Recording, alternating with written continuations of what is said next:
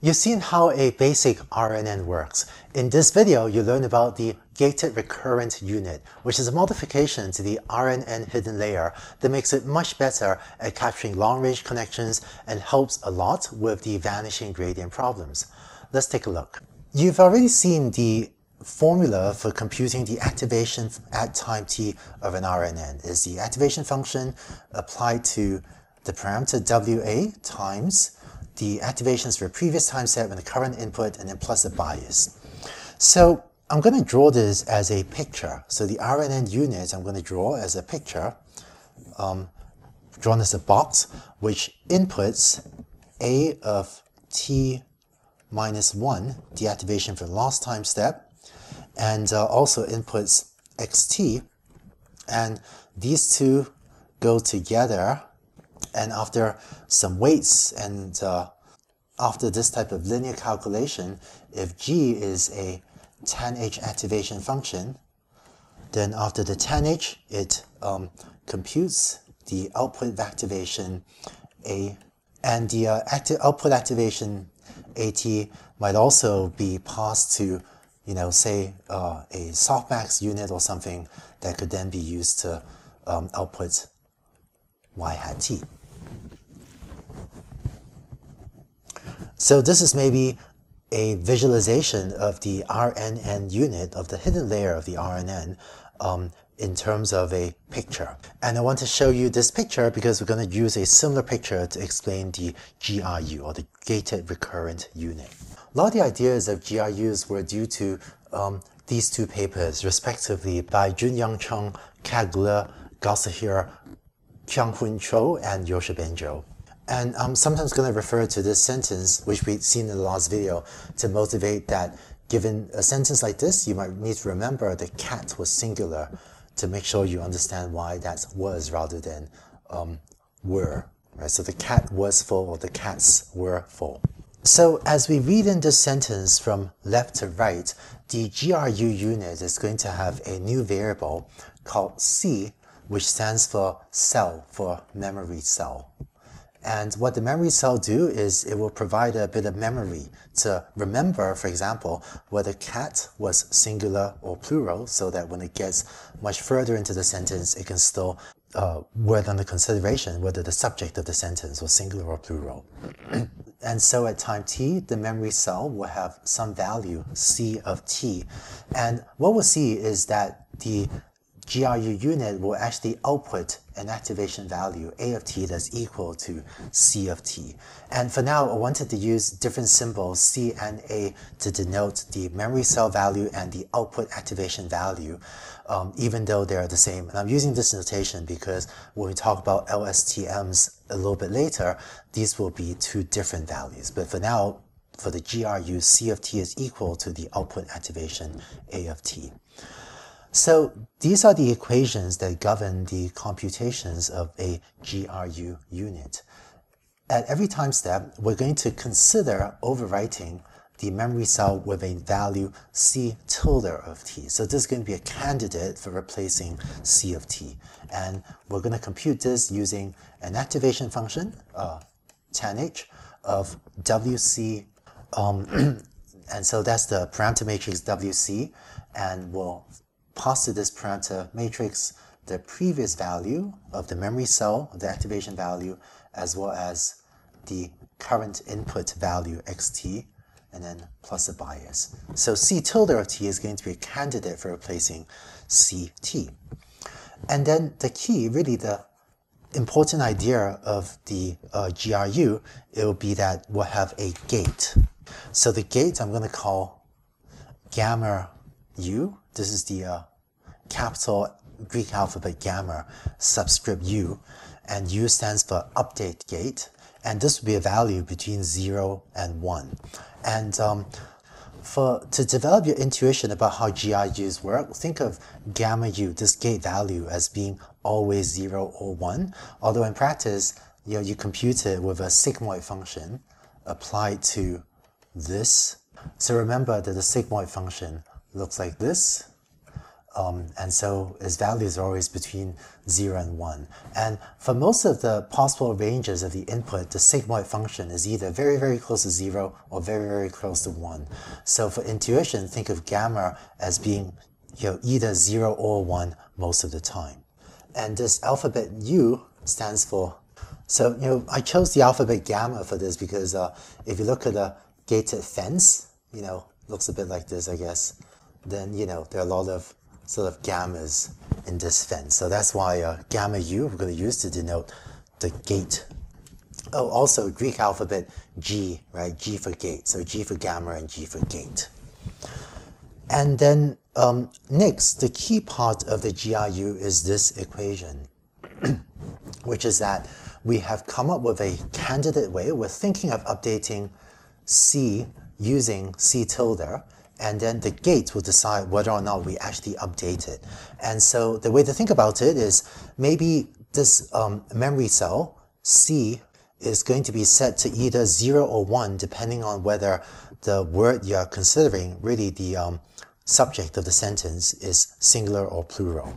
So because it's singular, let's say that we set this to 1, and it was plural, maybe we'll set this to 0, and then the GRU unit will memorize the value of the CT all the way until here, where this is still equal to 1, and so that tells it, oh, it was singular, so use the choice was. And the job of the gate of gamma U is to decide when do you update this value. So in particular, when you see the phrase the cat, you know that you're talking about a new concept. The subject of the sentence is cat. So that would be a good time to update this bit. And then maybe when you're done using it, the cat blah blah blah was full, then okay, I don't need to memorize it anymore. I can just forget that. So the specific equation we'll use for the GRU is the following, which is that the actual value of CT will be equal to this gate times the candidate value plus 1 minus the gate times the old value, CT minus 1.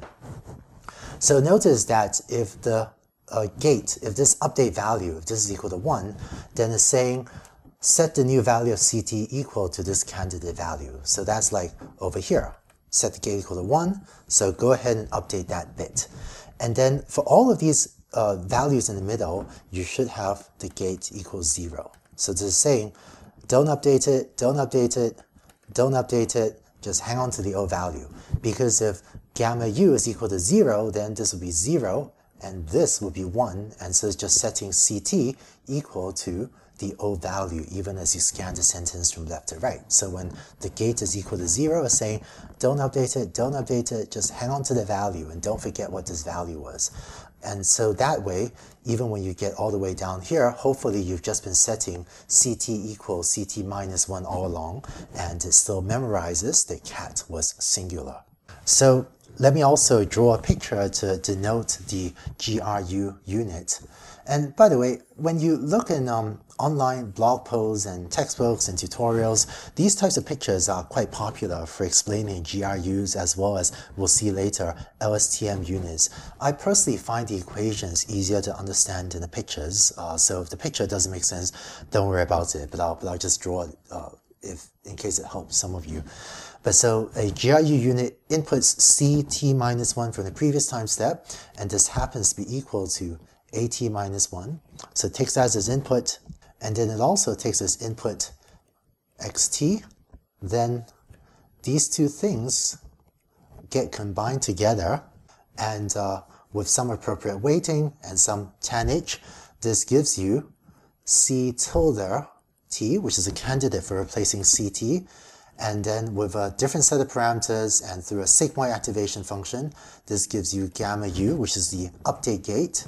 And then finally, all of these things combine together through another operation. And I won't write out the formula, but this box here, which I shaded in purple, represents this equation, which we had down there. So that's what this purple operation represents. And it takes as input the gate value, the candidate new value, or that's the gate value again, and the old value for CT, right? So it takes as input this this and this, and together they generate the new value for the memory cell. And so that's CT equals A. And if you wish, you could also use this and pass this to a softmax or something to make some prediction for, YT or Y hat T. So that is the GRU unit, or at least a slightly simplified version of it. And what it's remarkably good at is through the gate deciding that when you're scanning the sentence from left to right, say that that's a good time to update one particular memory cell and then to not change it until you get to the point where you really need it to use this memory cell that you had set even much earlier in the sentence. And because the sigmoid value, now because the gate is quite easy to set to 0, right? So long as this quantity is a large negative value, then up to numerical round off, the update gate will be essentially 0. Very, very, very close to 0. So when that's the case, then this update equation ends up setting CT equals CT minus 1. And so this is very good at maintaining the value for the cell. And because gamma can be so close to 0, it can be 0.0000001, or even smaller than that, it doesn't suffer from much of a vanishing gradient problem, because you say gamma is so close to 0 that this becomes essentially CT equals CT minus 1, and the value of CT is maintained pretty much exactly, even across many, many, many, many time steps. So this can help significantly with the vanishing gradient problem, and therefore allow a neural network to learn even very long-range dependencies, such as that cat and was are related even if they're separated by a lot of words in the middle. Now, I just want to talk over some more details of how you implement this. In the equations I've written, CT can be a vector. So if you have a 100-dimensional hidden activation value, then CT can be 100-dimensional, say. And so C tilde T would also be the same dimension, and gamma would also be the same dimension as the other things I'm drawing in boxes. And in that case, these asterisks are actually element-wise multiplication. So here, if gamma u, if the gate is a 100-dimensional vector, what it is really a 100-dimensional vector of bits. The value is mostly 0 and 1 that tells you of this 100-dimensional memory cell which are the bits you want to update. And of course, in practice, gamma won't be exactly 0 or 1. Sometimes it'll take values in the middle as well, but it's convenient for intuition to think of it as mostly taking on values that are exactly 0, pretty much exactly 0, or pretty much exactly 1. And what these element-wise multiplications do is it just element-wise tells the GRU unit which are the bits in your, it just tells your GRU which are the dimensions of your memory cell vector to update at every time step. So you can choose to keep some bits constant while updating other bits. So for example, maybe you'll use one bit to remember the singular or plural cat, and maybe you'll use some other bits to realize that you're talking about food, and so because you talk about eating and talk about food, then you'd expect to talk about whether the cat is full later, right? So you can use different bits and change only a subset of the bits at every point in time. You now understand the most important ideas of the GRU. What I presented on this slide is actually a slightly simplified GRU unit. Let me describe the full GRU unit. So to do that, let me copy the three main equations, this one, and this one, to the next slide. So here they are. And for the full GRU unit, I'm just going to make one change to this, which is for the first equation, which was calculating the candidate new value for the memory cell, I'm going to add just one term. Let me push that a little bit to the right. And I'm going to add one more gate. So this is another gate, gamma R. You can think of R as standing for relevance. So this gate, gamma R, tells you how relevant is CT minus 1 to computing the next candidate for CT. And this gate, gamma R, is computed pretty much as you expect with a new parameter matrix WR, and then the same things as input xt plus br. So as you can imagine, there are multiple ways to design these types of neural networks. And why do we have gamma r? Why not just, why not use the simpler version from the previous slides? So it turns out that over many years, researchers have experimented with many different possible versions of how to design these units to try to have longer range connections, to try to have model longer range effects, and also address vanishing gradient problems. And the GRU is one of the most commonly used versions that researchers have converged to and have found as robust and useful for many different problems. If you wish, you could try to invent new versions of these units if you want, but the GRU is a standard one that's just commonly used, although you can imagine that researchers have tried other versions that are similar but not exactly the same as what I'm writing down here as well. And the other common version is called an LSTM, which stands for long short-term memory, which we'll talk about in the next video. But GRUs and LSTM are two specific instantiations of this set of ideas that are most commonly used. Just one note on notation. I tried to define a consistent notation to make these ideas easier to understand. If you look at the academic literature, you sometimes see people, if you look at the academic literature, sometimes you see people use an alternative notation. There would be H tilde, U, R, and H to refer to these quantities as well. But I tried to use a more consistent notation between GRUs and LSTMs, as well as using a more consistent notation, gamma, to refer to the gates, to hopefully make these ideas easier to understand. So that's it for the GRU, for the Gated Recurrent Unit. This is one of the ideas in RNNs that has enabled them to become much better at capturing very long-range dependencies, as made RNNs much more effective. Next, as I briefly mentioned, the other most commonly used variation of this class of ideas is something called the LSTM unit, or the long short-term memory unit. Let's take a look at that in the next video.